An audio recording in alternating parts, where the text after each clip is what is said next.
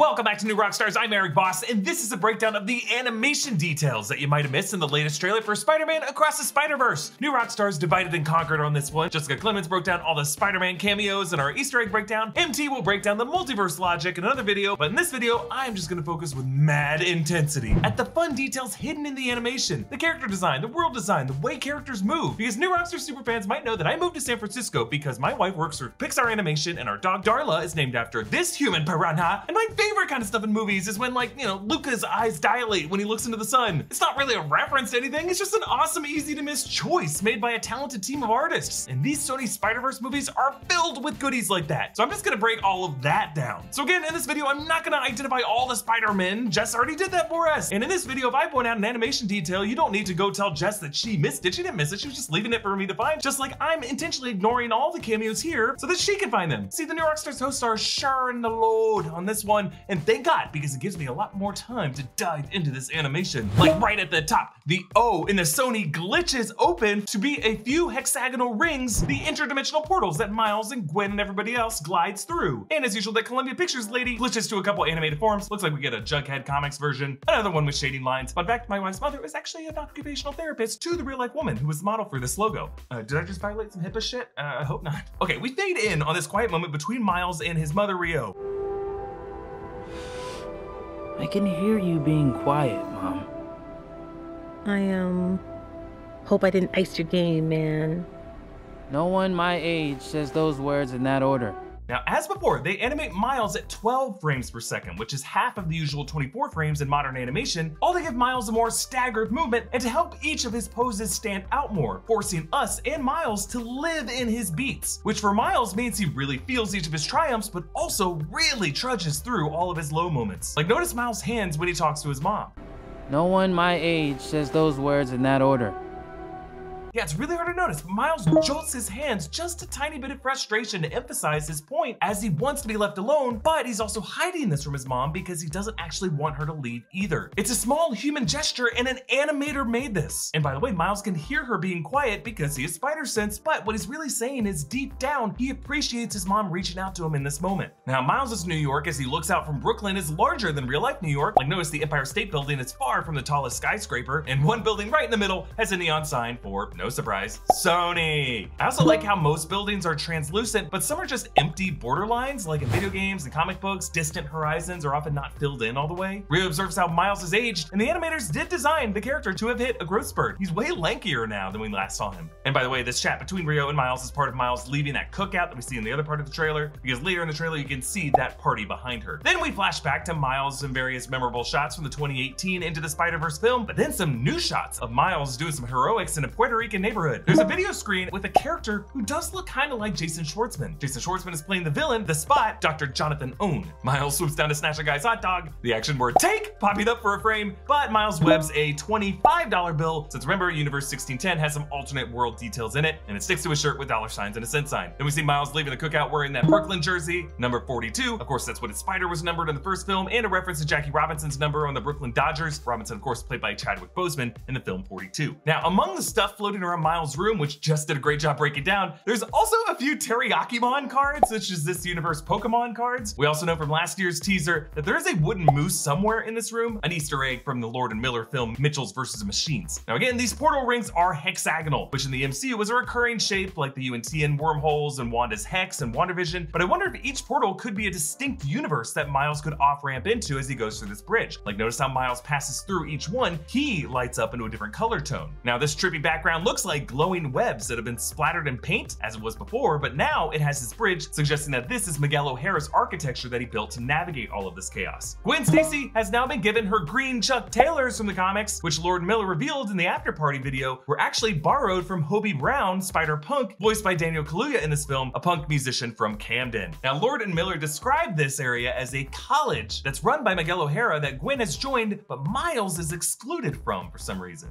It's sort of like the older girl that goes off to college a year earlier and the kid who's like, maybe I'll come up and visit you at college sometime. And you're like, okay. Maybe not. Yeah, I got a lot going on, But basically, you get invited into Oscar Isaac's cool Spider Force. Yeah, into like this spider society, and Miles doesn't. and you sort of can't tell him why. We see Miles and Gwen together in this massive 3D structure that is filled with Spider-Man cameos, again, which just broke down, but a few animation details that I love here. There's a Spider-Man with the mechanical Waldo arms and pilot headgear, but those arms hold a laptop that show him the news as he sips his coffee. And yes, there is a Spider-Man policeman who's directing all this foot traffic. Meanwhile, Miles and Gwen are in this lab with some horrifying Spider-Man remains suspended from the ceiling, and Peter B. Parker joins them, and notice he's wearing a baby Bjorn. Lord & Miller revealed that Peter B. had a kid with Mary Jane named Mayday, who's gonna be in this movie, gonna be a bundle of chaos with spider blood in her. Then this great shot of Miles and Gwen sitting beside each other, hanging upside down, Gwen's ponytail hanging upward, her hoodie bunching up around her head, and Gwen leans her shoulder against Miles's. You know, that friendly thing that girls out of your league do that they don't realize makes our hearts explode.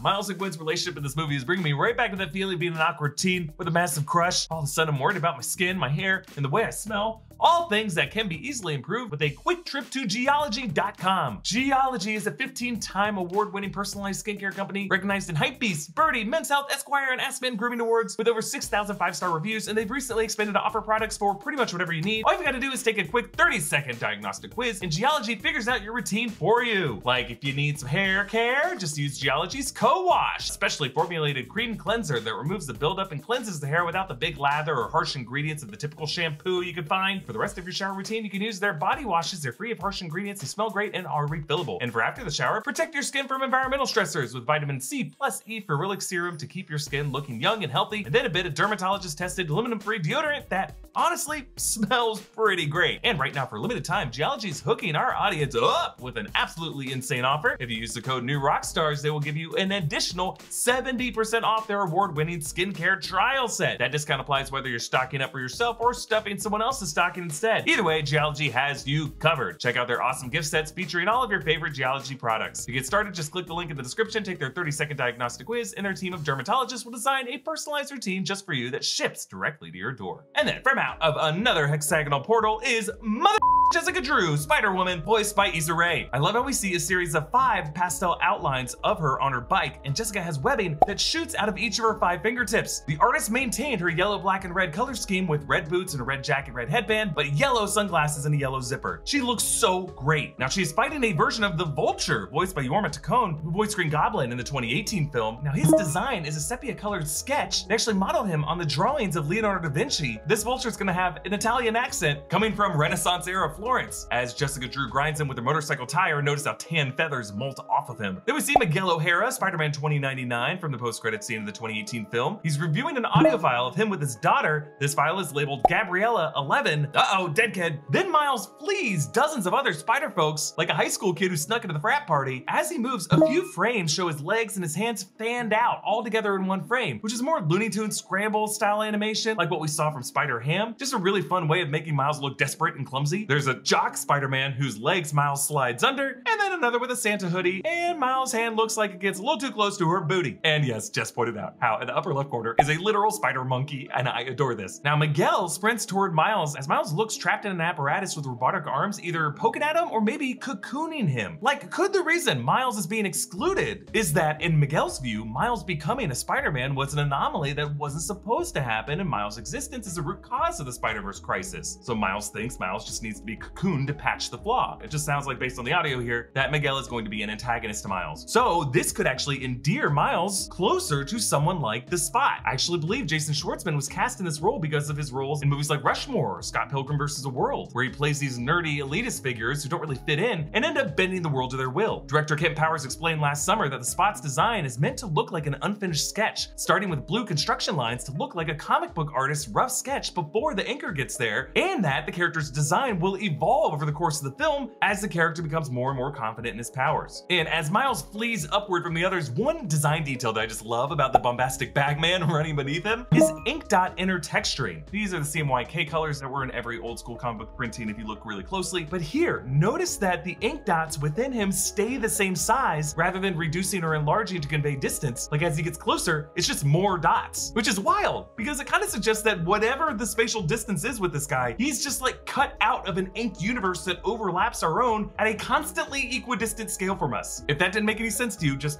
play it back and watch it again. And I love it, Miles is able to foil the bombastic Bagman by turning the paper bag around on his head. Then Gwen appears in close-up, glowing vibrant yellow shades as robotic arms and that yellow and blue diamond pattern forms behind her. Seems like she is on the inside of that cocoon structure that we saw Miles inside of earlier. Also, it looks like she has some artist initials on her cheek. Maybe it's just a scar, but it could be like how Matt Groening hid his initials in Homer Simpson's hair in his ear. Then Miguel gallops down what looks like some kind of long vehicle along a futuristic Nueva York transportation line with Spanish signs, por favor siga el limit, please follow the speed limit. Also, a quick frame shows Miguel as part of an animation storyboard with some artist notes in the corner, Imperial Violet and Crimson Red. This is instructing the inker what ink color to fill in the character. And these shades are the specific shades of red and indigo for Miguel's suit. Also, there are a few other characters behind Miguel here. It looks like Gwen and Peter B. Parker. Miguel passes an ad, Mirinda Co. I love this detail because Mirinda is a Spanish soft drink that's now owned by PepsiCo. So I guess in Nueva York, Mirinda bought Pepsi instead. And as Miguel grabs Miles, they pass another ad for Nueva Soft, which might be a variant of Microsoft. Now, in total, there will be 6 new universes shown here, including Nueva York, which Lord Miller showed some biz dev art for, saying it was based on 70s and 80s Sid Mead drawings of an aspirational future with an unfinished look in which you can see the lines beneath it, which might explain the storyboard frame with the artist notes that we saw with Miguel O'Hara. They also revealed Pavitar Pravakar, an Indian Spider-Man who lives in Mumbattan, Marvel 50101, which we saw a lot of in the first teaser that released in December 2021. Be sure to go watch that breakdown because all the action words translate into like Hindi and Tamil. But Lord Miller said that Mumbattan is the opposite of Manhattan in that rather than going up and up, it goes down and down. We're also gonna see Gwen Stacy's New York, Universe 65, in which Lord Miller said they based on watercolor that changes based on Gwen's mood. Oh my God, the artistry and the design is what I love most about these films. It brings in a whole deeper layer of meaning. But definitely